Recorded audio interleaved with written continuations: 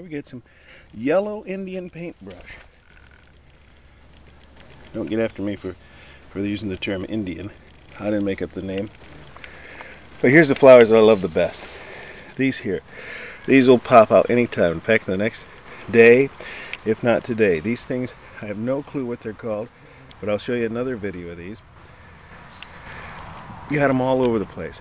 Reason why I love them, they're kind of tall and gangly, which I'm not a fan of tall flowers, but when they open, they'll open like little bells.